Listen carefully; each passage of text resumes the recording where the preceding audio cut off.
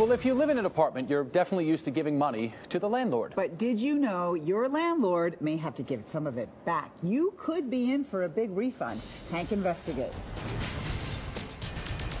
Using the swimming pool, partying in the clubhouse, working out in the gym, access to a business center. Those special amenities are what attract people to apartment complexes. Renters Ben and Anna loved this place in Quincy, even though they say the property management company told them if they wanted to move in, they had to pay an upfront amenities fee of $525. From the get-go, I didn't think anything was fishy. But now Ben and Anna are demanding that money back. Why? Behind closed doors in Boston's federal court, a judge just decided you can't require tenants to pay an upfront amenities fee. Lawyers who worked on the case say this is a huge potential windfall for renters. Anyone who has paid this fee in the last 4 years has a claim to get that money back. It all started with a lawsuit involving the Archstone apartments in Reading. According to the lawsuit, the management was charging renters an upfront $475 fee to use the pool, the gym, and the outdoor grill. The average tenant has no idea what fees are permissible and what fees are not permissible.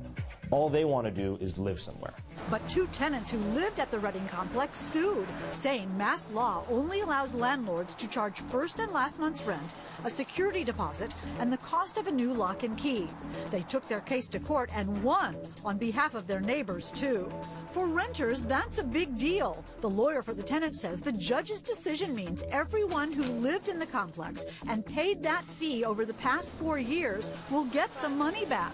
Archstone, which no longer owns that complex, told us we don't comment on matters regarding litigation. Real estate experts say many apartments charge those fees. Till now, the law wasn't clear on exactly what was allowed. But now, tenants who paid amenities fees in other places, like Anna and Ben, are asking for their money back, too. I hope that that would be the end result, that the management company would understand, yes, this is wrong, and apologize and return it to everybody that's paid it. Problem is, our online spot check of apartment complexes reveals some places are still charging that fee. So if you're told you've got to pay or you can't move in, experts advise just say no. Push back and to say to the landlord, I don't want to pay that fee, or I shouldn't have to pay that fee, or you're not allowed to charge that fee. If you've already paid an amenities fee and you were given no choice about it, experts say call your management company and ask about a refund. In the newsroom, I'm Hank Philippi Ryan.